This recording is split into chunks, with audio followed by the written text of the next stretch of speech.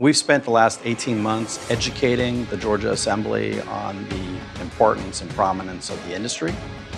When we interacted initially with all our members, those are really the three things that keep them up at night. The over-regulation in Washington, D.C., the great need for workforce development. They need IT people, they need managers, they need people with experience in this industry.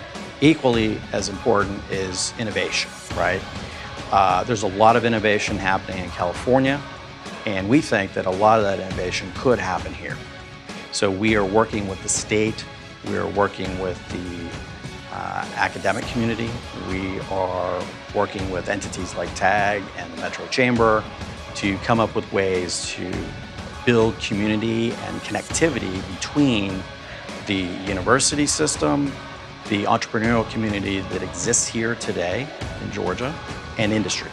If we all row in the same direction as a community, I think we can, within the next 5 years, we've made it a goal to grow another 10,000 jobs. But I think it's a goal we can reach if we do all the things we need to do.